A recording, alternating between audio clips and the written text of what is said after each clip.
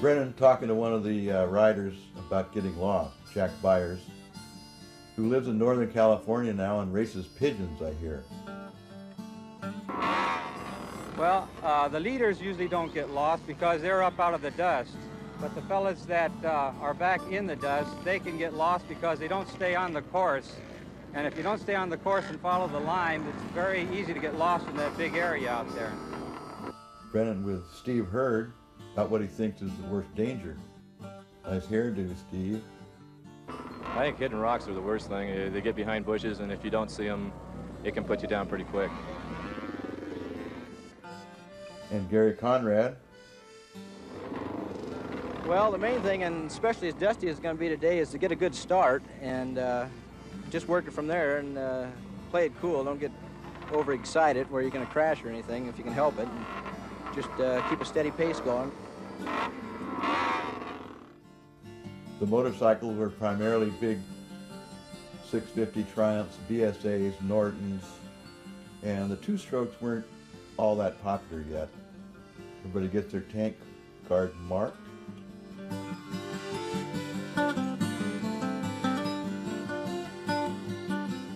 Gary Preston, Jay and Roberts, one of the Lady Victors sponsoring club.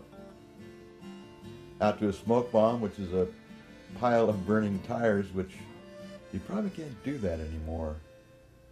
It's a Le Mans start. Bikes, motors off. Most of them didn't have kickstands, so they propped them up with a stick.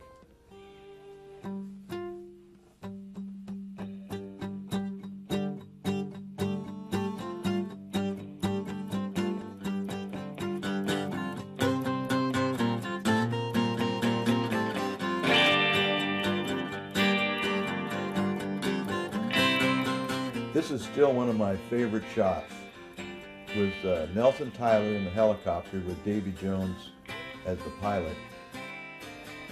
Nelson invented the vibrationless helicopter mount, which prior to that, he just sort of hung out the door of the helicopter and got a real shaky picture. So this was like really revolutionary photography at the time.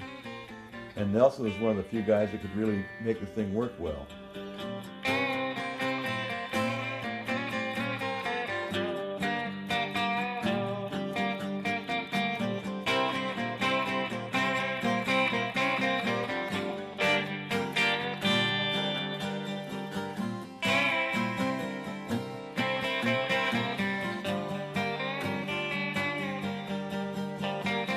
They could pre-run to the smoke bomb, so they had their own lines and whatnot.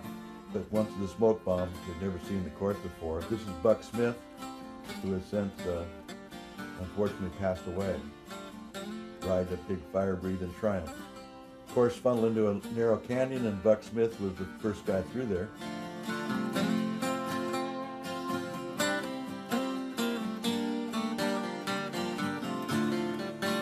First guy to unload in the canyon was Howard Beach.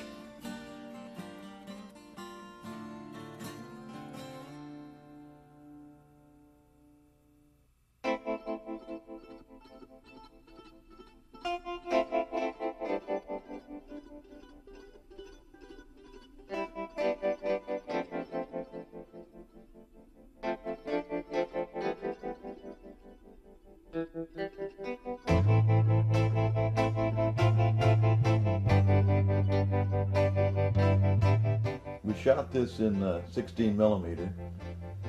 At the time, the video cameras were gigantic things that were really only good for the studio. And also with 16 millimeter, we could shoot in slow motion, which you couldn't really do in video.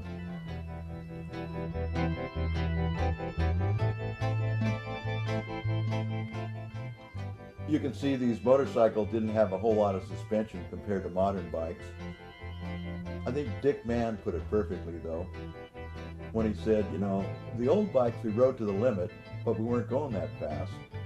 The new bikes, they still ride to the limits, but they're going so much faster that when they unload, they've got a lot further to walk back to get their bike.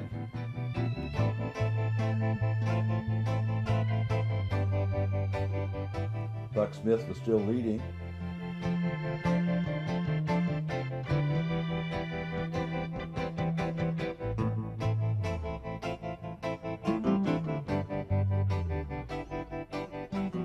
J.N. Roberts coming up through the pack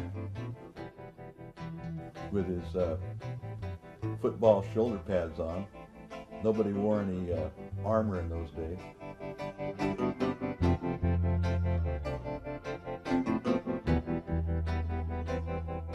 Bill Fryan on a 250 Greaves. My youngest son Wade did the music for this 2005 version of the Desert Race. And my grandson Wes resurrected these old things and did a re-edit on them. So it's kind of all in the family.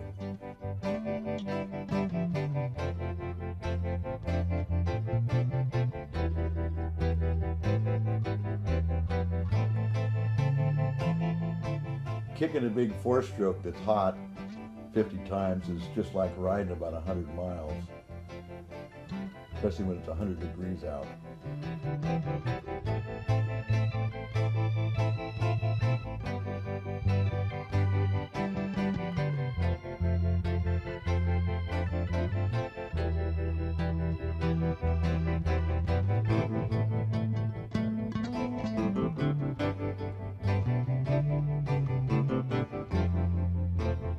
Once in a while, riding one of the desert races, you get so separated from the pack that you think you're lost, and by then the lime's all worn away, and you know, a lot of people ended up getting way lost. And even if you aren't lost, as long as you think you're lost, and get sort of a semi-anxiety attack.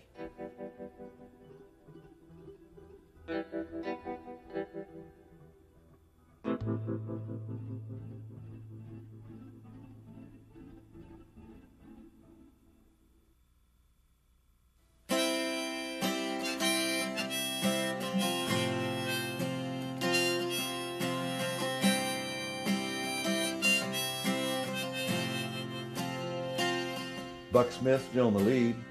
Flagman out warning about a road crossing is dangerous. We talked to Dick Vick about the danger markings. For danger marking, they'll put 3 line marks across a trail. For a road crossing, they put 6 marks across a trail. It's very important to stay on the trail. If you get off the trail, you will not see these danger marks, and it could be very disastrous.